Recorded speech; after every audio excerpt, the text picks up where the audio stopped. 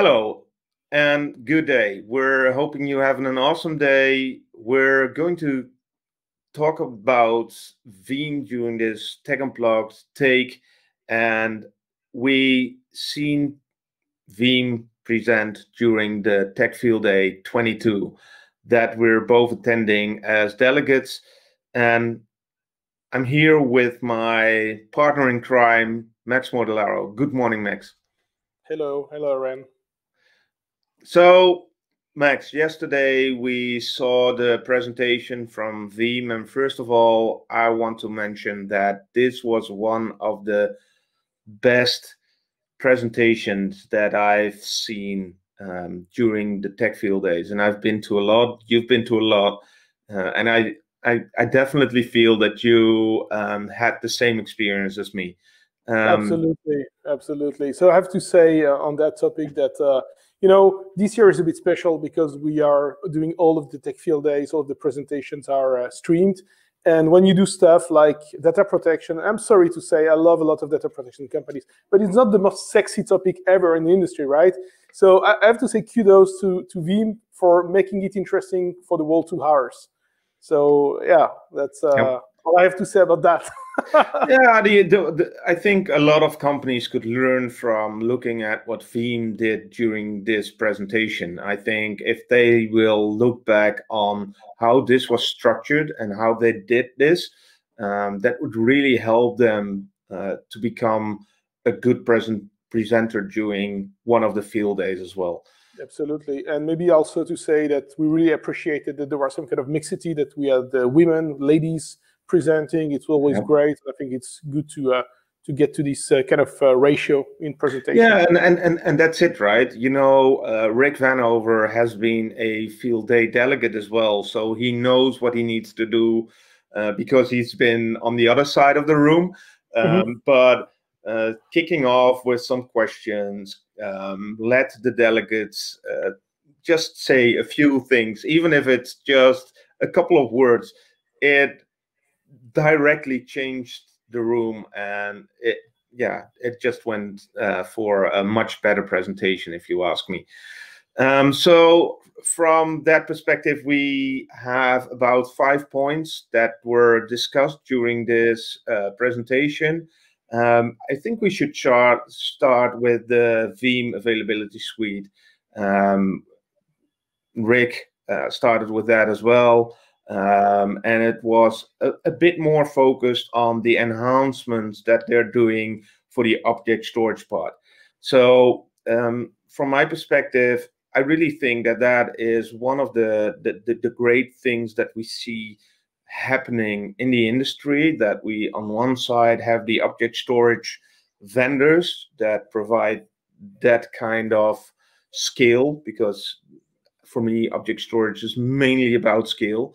And the other side that, the backup vendors are hooking into that and leveraging that object storage from a much broader perspective and helping their customers leveraging that as well. So what's your view on that?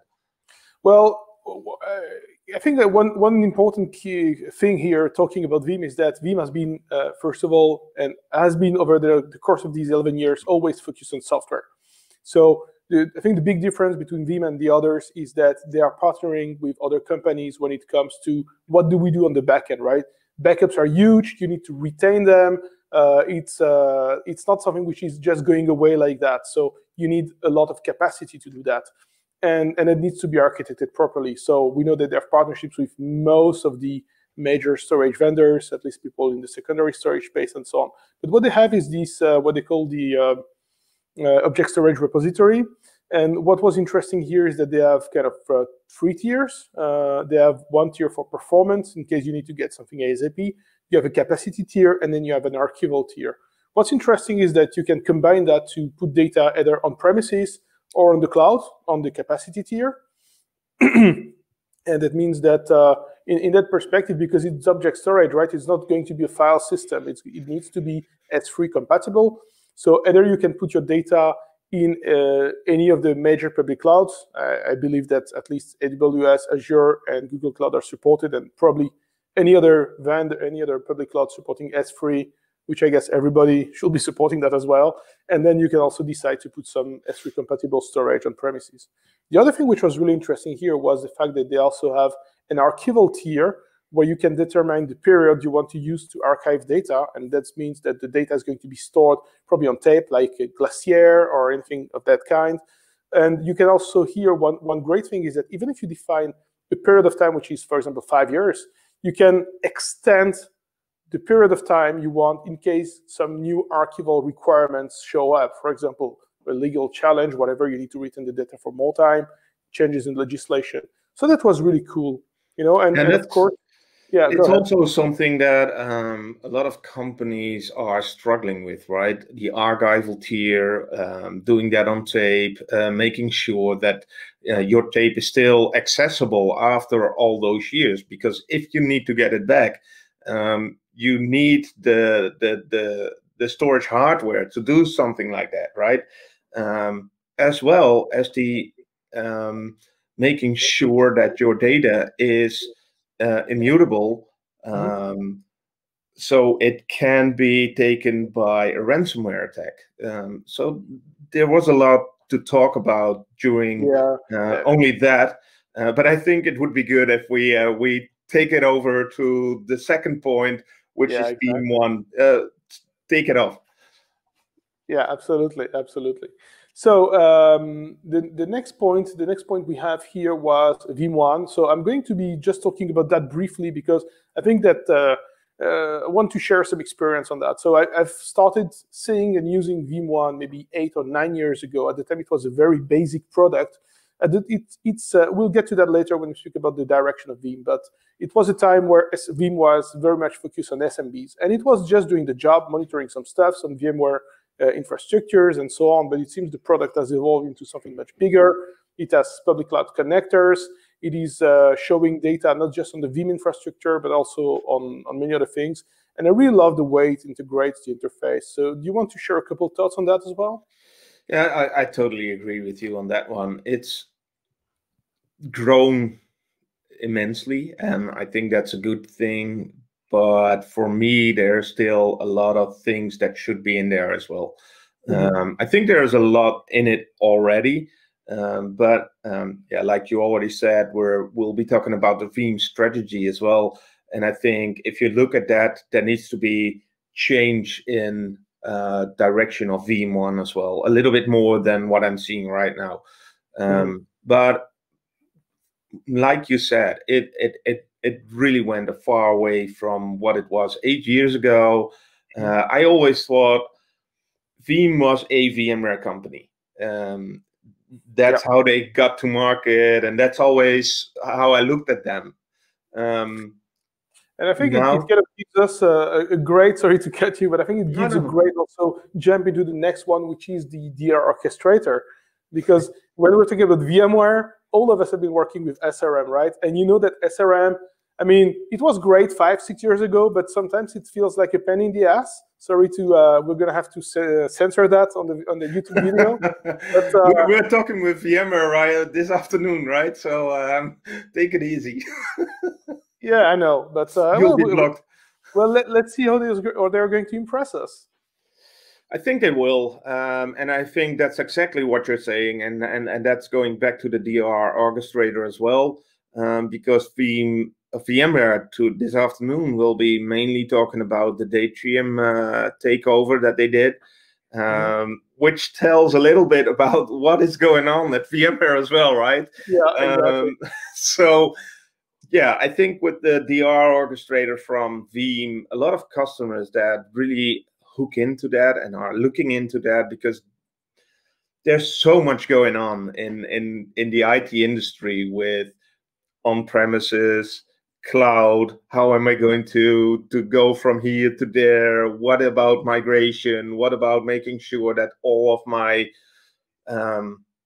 servers are protected in a way that it's okay to have a backup, but what if a disaster happens? Yeah, you want to make sure that you're up and running with at least the primary applications not in days, but in an hour. And at most companies want to be back in business right away. So having an orchestrator and making sure that everything fits together like a glove on a hand, I think that's really where Veeam comes in and can help their customers. Any thoughts from your side? Just a closing thought on that is what I really enjoyed is, I mean, doing, moving VMs, making sure they start on the other side. Of course, it's really important. I mean, that's what you expect, right? But there are so many things you need to do before and after your DR test. So it's just about orchestrating the VM and so on, but you need to do a series of things, verify that, for example, the network is accessible. You need to verify, ping something, do this, do that. All of these steps that many times people have had as manual steps in their DR plan. People have to document their DR plan as, we need to verify this, we need to verify that, and so on. And DR Orchestrator from Veeam, at least from what I saw yesterday, seems to automate a lot of that. So it's not just that, but also the ability to have this lab which allows you to execute and test if your whole DR plan is working as it should. So I really love that. But again, we're time constrained and we need to move to the next one. And I'm curious to hear what you think about Kasten, because that was a big highlight yesterday. Yeah, I've looked at, we even talked about the takeover from Veeam for Kasten, and I really like that a company like Kasten comes into the Veeam family, because I think if you look at it, 9 out of 10 times, even Veeam was a startup company that focused on one thing and doing one thing right. And I think Kasten does the same. So they're focusing on the Kubernetes world and everything in it, and they want to be the #1 in making sure that those environments are protected as well. And that is something that I really appreciate, and I think it really fits well with the Veeam takeover. But and that was one of the questions that was asked as well. For now, you can do some stuff from one interface, but to do everything, you still need 2 interfaces. So it needs to be built together. It needs to be brought into the Veeam availability suite, I guess. Well, maybe I'm even going to go the other side. I think I really love the Kasten interface, and I think that if we moved their interface to something more like Kasten, that would be even better. So maybe they will do that. Hopefully, I mean, who knows? I'm a bit of a nerd for user interfaces, so there's that. Yeah, but again, I really appreciated that they showed us what it can do now. And that's actually already going to the last point that we have. The strategic direction that they have is getting it together and making sure that they can deliver on what their customers are asking of them, even in some cases moving between clouds, because that's what they showed as well. So and it was the best thing I've seen actually yesterday. Perhaps vMotion for cloud native workloads. Yeah, that's true. Yeah, if you look at it that way, that's absolutely true. And that's I really like Veeam in the sense that they are always either doing it themselves, but in a way and in a speed that a lot of companies cannot do, or they take over something like Kasten and bring it into their portfolio. And yeah, that's what I really like about Veeam. They're always on top of the game. Yeah. Even if it's a game that a lot of us think about like cloud data management. What can it be? Yeah, exactly. That's true. And I mean, it's really hard even for us because we'd like to talk so much about Veeam, but we're kind of running out of time. We wouldn't do enough justice even if we were talking for half an hour. So let's talk about the strategic direction. So one of the things that was presented at the very beginning of the presentation by Rick was where Veeam was, and that's what you said at the beginning, VMware hypervisor-based backup, and primarily backup and a bit of monitoring, and where it's going now. So Veeam was acquired at the beginning of the year by some investment company. I don't remember the name right now, but it's not relevant. And one of the fears that people had in the industry at the time was, what's going to happen? Because for the time when it was self-funded, they had some direction and so on. And when those kind of acquisitions happen, you never really know what's going to happen. Are they going, to kind of use a leash, and start whipping people, and the talent is going to leave, or what's going to happen? And that was just amazing. I mean, if you look all that's been going on this year for Veeam, frankly, I never had such an exciting presentation from Veeam until today. So what do you think about the direction? Yeah, I couldn't say many more words than what you already told, but let's put it this way. I already mentioned that I think that Veeam is always on top of the game. So you already mentioned that they're a software company.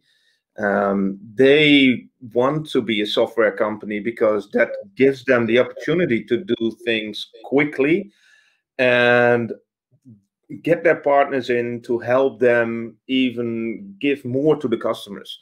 And that is their direction. If you look at it from what we saw yesterday, they are focused on bringing what their customer needs. And there's a lot going on in this industry. I think like you already mentioned, we can talk half an hour on this and probably even longer. I think from my perspective, if there would be one thing that I'm missing a little with Veeam, it is what some of their competitors have, is that I'm thinking in the end, you've got a load of data. And what are you going to do with it? Is it just to provide your customer a backup, archival, and disaster recovery option, or do you want to do more with the data? And that was something that I didn't really see from Veeam yesterday. Yeah, and it touches to the point of data management. So moving data, making sure it's placed properly, making sure you don't lose it is data management to some extent. But there are so many definitions you can have of data management, right? So the insights and so on. And I think that it's probably a good way to close our discussion today, unless we want to talk for another 20 minutes. So thank you very much, Arjan, and stay tuned for the next videos. Thank you.